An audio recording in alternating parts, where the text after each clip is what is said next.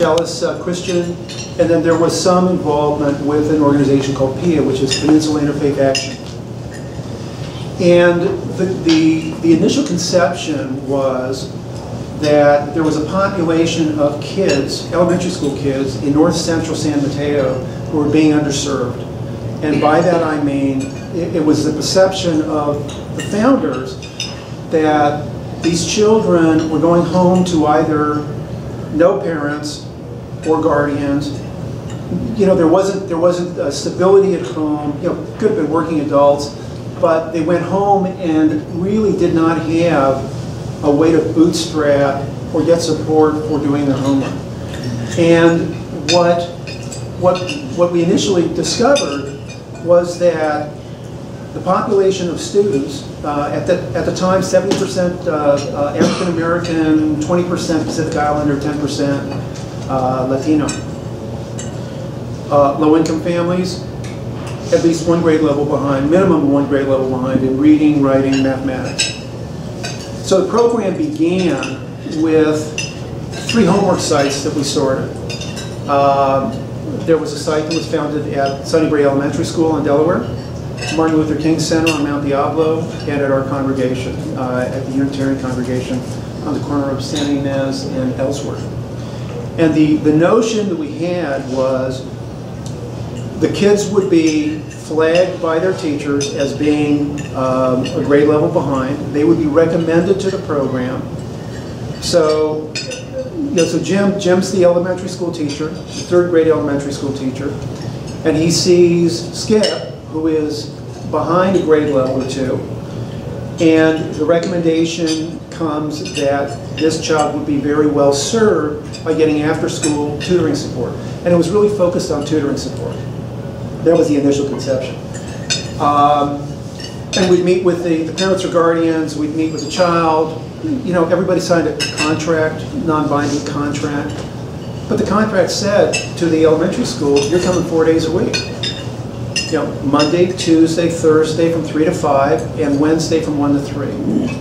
And we will help you with your homework. We're not doing it for you, but we're going to help you with your homework. And that began 17, 18 years ago. 3 sites, 20 to 25 students per site, all in the San Mateo Foster City School District. Okay? So we were, at that time, supporting 5 elementary schools, including Highlands right around the corner. And about 2 years ago, we opened up a 4th site at Park Elementary School. And that came through parents. There were, let me back up a little bit. The demographic has changed dramatically. 95% of our students are Latino. But we now have some Turkish families that are part of the program. Still low income. In these families, education is very important. I mean, you talk to the parents and they will tell you over and over again. You know, they came to this country because they wanted their kids to be educated. They wanted their kids to have the life that they haven't been able to have. But they are still low-income families. Spanish is predominantly spoken at home. You know, I'm a student who comes home to mom or dad, and mom or dad don't speak English or speak minimal English, maybe literate, maybe illiterate, but kids aren't getting the support that they need to be able to go. And the issue is that children that are in the 3rd, 4th, or 5th grade, and in fact in the 2nd grade, if they're behind at that level, you know, at that early point, if they don't catch up, probability drops like a rock that they're not going to make it through middle school, they will not make it through high school, meaning they'll drop out. And then you have all kinds of social problems, all kinds of social issues. The ability to work, you know, needing public support, blah, blah, blah. Yeah. I'm going to add in right here because as an educator at junior high, you look at what the kid has, it's called a cum folder. And every year the teacher is supposed to write a paragraph about that kid. If you start in 1st grade, sometimes the kids are behind. 2nd grade, if they aren't getting the support at home, you can almost see a trend in just where he's hitting them. Yeah. If they don't catch on then, it gets harder and harder for them to catch up because what you're teaching, they can't grasp because they don't have the fundamentals to get there. And this is the challenge. No, that's absolutely the issue. Thank you. I just absolutely the issue, and it's interesting because intuitively it just makes a lot of sense. And you have some programs that are out there that are supporting middle schoolers and high schoolers and playing catch up. They're trying to just right the boat a little bit. And study after study, you look at the literature, and the literature is pretty unambiguous, that the earlier you can catch these kids and course correct them, the higher the probability they're going to be successful as they matriculate through school. And I can tell you that, I mean, we have put through probably 1,500 kids through this program. I mean, just a significant number of kids. And I can cite over and over again children that have gone on to college, gone on to graduate school. I can tell you. I'll give you an example. This one will work. Third grade girl. Father is from Mexico. Mother's from Colombia. Parents met here, got married. Spanish is spoken at home. Father speaks a little bit of English. Very committed people, very, very committed people. This third grade girl, shy as can be, there's something in her head, there's something burning in there, but she's not making it happen. And it's largely linguistic, right? Sharp kid, but does not have the proficiency, the English proficiency. So she came into our program. And I can tell you, so this young lady was in our program 3rd, 4th, and 5th grade. Those are the grades we support. In the 5th grade, she won the science contest for her school. She goes to middle school, and one of the most prominent college prep schools gets to her and says, we want you to come to our school, and we will give you after-school support and mentoring. So she's been doing that for a year, and the way this is lining up is, unless everybody's misreading this, she's going to get a free ride to finish up her middle school and high school in this program. And this kid, who was shy, unassuming, is full of confidence. I mean, I could tell you 20 stories right now of kids that I've tutored, because I tutor 1 day a week. The stories are profound, absolutely profound. So, what Homer Central does, I mean, the mission has kind of shifted a little bit. So it started out as providing tutoring support through volunteers, okay? People, you, who volunteer a day a week, 2 days a week, whatever it is, and you work with specific students on getting their homework completed. But what has shifted is we're looking more and more at skills development. What are the underlying skills that they are missing? And we're providing more mentorship to the kids, and we're now doing more with families. So, for example, we started a parent advisory group last fall with the idea that we want to engage the parents more, to engage more with their kids on homework. You've got parents that are very committed. I can't tell you how many guys have come up to me who have said over and over again, I want to be a good parent. I need help becoming a good parent. In Latin American countries, predominantly in Central America, the culture is the schools educate the kids, parents aren't involved. Well, that's not the party here. The party here is everybody's involved. Parents are involved, the school's involved, the kids take responsibility. So part of what we are doing as an organization, now we have 4 sites, we've got about 95 to 100 kids. They're all from San Mateo, Foster City. They're all pre-selected by their teachers.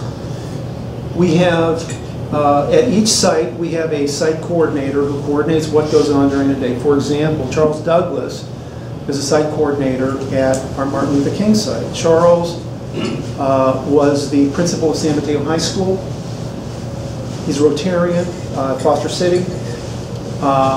He's been the site coordinator literally for 14 years. He has 3 interns. The other piece of our program is we pay high school, some college interns, to be interns, 3 per site, because these students who are, we hope, bilingual, that's what we shoot for, because so much of our population is bilingual, rather so much of our population is Spanish. The kids use the program not only to make some money and to gain some experience, but they use it for college applications. So we have really tried to encourage that. We try and encourage, we go to all high schools in the area to get volunteers, because high school kids do a great job with elementary school kids. It's the most amazing thing. I mean, look, if you're a 3rd grade boy, would you rather talk to me, who's 60, or some kid in high school who's closer in age? Well, I know what I'd do, and it wouldn't be me. So we, our volunteers are high school students. We actually have some middle school students who went through our program, who have come back to tutor kids. It just blows me away. High school kids, same thing. There's a member of our board, a woman by the name of Rosa Molina, who was an intern from San Mateo High School at Homer Central. Went on to college. We asked her to join the board. She's working. First in her family to go to college. I mean, it's a great story. It's just a great story. So let me give you, actually this, yeah, let me give you an idea of what it was like for me as a tutor. I helped our kids with homework. We have adult children. We have adults, but they're still kids, like all of us. I was on the board. I thought, man, I need to really see what's going on at a site. So I volunteer on Wednesdays. I have a company in the city, work at home on Wednesdays, and I tutor from 1 to 3. So the first session that I attended as a tutor, I had no idea what I was doing. I mean, we have workshops for tutors, but I didn't get there yet. So one of the site coordinator picked out this young lady and said, why don't you, Julie, I'll just call her Julie, why don't you go read a story to Matt? So Julie and Matt went into the other room, and very safe environment, kids running around, and Julie very reluctantly read a story to me. And the next week I was there, I singled out Julie, and I said, let's go read. And this went on for a few weeks, and then there were 2 Julies, meaning there were 2 kids that wanted to read. And 2 weeks later, there were 3 Julies. And they literally grabbed me and said, let's go read. And I started doing this thing with these girls. They were 3rd graders. No, I'm sorry, now it's 4th grade. Now they're in 4th grade. And I'd walk in, and without saying hello, I'd say, pick a number from 1 to 30. And they'd pick a number out, and I'd say, you're 1, you're 2, you're 3, in terms of reading. I wanted these kids so fired up about reading that they really became lifelong learners. And it's at a point now where one of the girls says, I don't need you today, Matt, I can do my homework just fine. And let me tell you, that's music to my ears, because this kid is taking off. I mean, you can see it. So what happens is, it's not just Skip's got to get his homework done. That's not what it's about. I mean, that's what we thought it was about. I think it's evolved well beyond that. Because you have children that may have self-esteem issues. If they're falling behind, they're not feeling potentially real good about who they are. So part of the success factor is you want kids to take ownership of their homework and be responsible for doing their homework. But we want to also get behind their self-esteem issues. So there's a lot of, great job. Man, you read so well.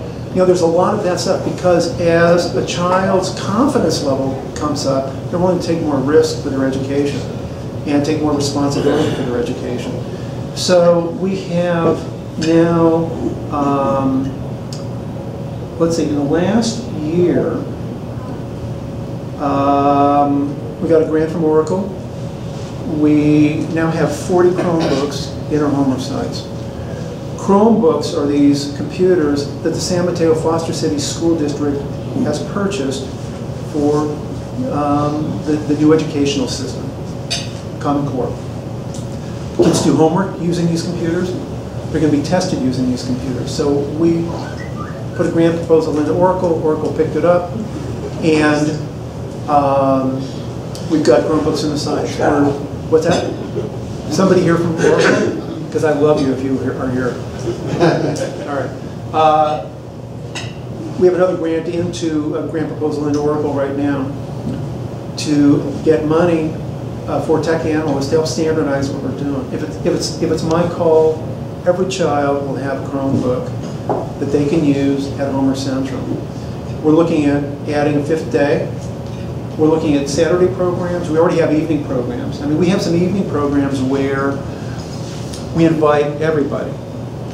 Families, kids that aren't going to Homer Central, kids that are going to Homer Central, and there will be a math night where, you know, there's crazy stuff that goes on. There are jars filled with jelly beans, and there are jars filled with pennies, and they're trying to estimate how many pennies and how many jelly beans are in jars. And they're measuring, you know, my length and my waist and all this other stuff. We want to make math more alive. We have a math science night where we bring in a guy who's this crazy, passionate science man. I think he's a teacher somewhere. We've done this for years, and the kids have eyes out about 8 feet. I mean, they are so excited.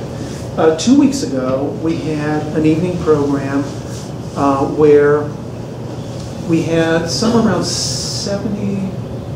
Well, I'm mixing up programs. 2 weeks ago, there was a program that involved an evening program for parents on gang awareness. And while the parents or guardians, after dinner, were listening to a lecture in Spanish on gang awareness, San Mateo PD had one of their motorcycle officers come by. So we had prearranged this with pals. So this officer, Jerry, comes out, lights flashing, kids have their eyeballs out about 8 feet, and Jerry speaks to the kids about bike safety. Brings information about you know, coloring books and all kinds of stuff that the police department have. But it was to talk with the kids about what they need to do to be safe on bikes. And then, you know, there were pictures taken, and because I'm frankly a cycling fanatic, that was reinforced. They come back in, I had a couple of road bikes, we talked about the parts of the bike, what you do, you know, why I look so crazy in all these bright colors, you know, is this a good color at night, is this a good color at night, anybody in yellow or orange? So we're talking about all this stuff. So all of this is designed to reinforce the fact that our students need information, want information, they're excited as holy hell about getting information. And recently we introduced about just under 400 books, new books and some used books into Homer Central. So what we're trying to do now is, you know, there are plenty of books around, but we have a project, we're raising money to automate what we're doing. Because what we want to do is we want to be able to see every single book in our library. We want to know which kids are reading which books so that we can actually design programs that push more books to the kids that are excited about particular subjects. We've got a couple of buddies that do that. Yeah. How would you characterize the support that you provide children? Is it primarily just repetition or just doing more of something they're weak at, or are you actually developing different techniques for different learning styles? Good question. Well, number one, we are adjuncts to the educational system. So we're in constant contact with educators, many of the teachers that we possibly can be connected to, as well as principals. So we dovetail with what they're doing, but there are times when we will send a note or reach out to an instructor and say, Johnny is not getting, you know, Pablo is not getting this assignment. Can we do something else to kind of work on skills? And 9 times out of 10, teachers say sure. So some of it is they have to get the homework done, but do they really have to get the homework done? Because if they don't have the underlying skills, the homework doesn't mean anything. But what the parents are saying is, yeah, but Pablo needs to get his homework done. Right? Juliana needs to get her homework done. So we are using all kinds of techniques to get information conveyed, manipulatives, these Chromebooks that bring life to what these kids haven't seen. For example, I spent a fair amount of time up in Alaska. My wife is from Fairbanks. We've gone up there, and one of the kids was doing a report on bears. Well, I was all over it. I was able to bring some pictures from home of photos that I'd taken. And I just found out 2 days ago that there's a webcam at one of the national parks in Alaska that is 24 hours a day. So I want to bring that into Homework Central to show these kids. Plus the whole notion of mentorship. I've got a buddy that just retired from FedEx. And I asked Roger to come in and speak to the kids about flying. And Roger said, yeah, I still have my uniform. I'll come in. We are also doing more to bring Latino business leaders, educators, people from the tech space into Homework Central, because we want them to model for their children, for kids, what these kids could be. So, I went in this program really wondering whether kids were smart enough, whether the parents really cared. I was very, I took a very critical eye, and I can tell you within a week that all of those questions were answered. Kids are highly motivated, extraordinarily motivated children. I would say 8 out of 10 parents are extraordinarily motivated to support their kids. We need to figure out how to help them get there. Because some of the parents are scared to death of the system. They don't know the educational system. They don't have that awareness. So part of the deal is we have to help them get there. We're having a fundraiser tonight called No Homework Tonight. And I want to tell you about it in part because if you want to come, I want you to come. But beyond that, we have 4 students that are going to speak. So each one of the sites had their students write a little essay about why they come to Homework Central. And one student was selected to speak. This is a big deal. Their parents come, their their brothers and sisters come. It's a big deal. They're speaking in front of 120 people. And we give them awards, and and all of the writing with pictures of every one of the children are plastered to the walls at the Congregational Church where we're having this. Got it. 1 minute left. Man, I'm on it. Okay. Yeah. Can I buy another minute? Yeah. You commented earlier about I would see you as probably a gang's worst enemy. I hope so. So do you guys have problems with the gangs or anything else? No, not at all. No, but I think it's a huge issue in North Central San Mateo. There's no question about it. Yeah. Please address the difference between this crisis and the crisis that I grew up in a small mill town in Pennsylvania, where we had influx of thousands of DPs, displaced persons from World War II. Right. So these families were wandering all over Europe trying to find their home after they'd been displaced and destroyed and so forth. In tremendous trauma they went through. They arrived here with that motivation sky high, but parents in most cases knew little English, if any. But there was a difference. The success ratio, as I recall, those kids in instant immersion. There was no English as right. How could you have 15 Central and Eastern European languages being known by a teacher? So there was no help there. Mm-hmm. But the success was just incredible. And so there is. You already addressed some of it. You said that these parents are motivated. Well, those parents were motivated, mm-hmm. but couldn't help much. Right.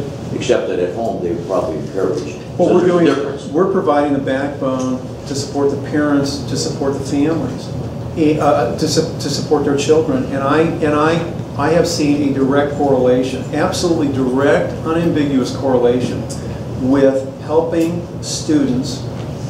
Parents get more involved. Parents are engaged in the schools. You've got tonight Christy Miller, who is the principal from Park Elementary School. I mean, we have 2 of our sites have her students. Mom is from El Salvador, Dad was from the States. She just finished her PhD in education, some facet of education, bilingual.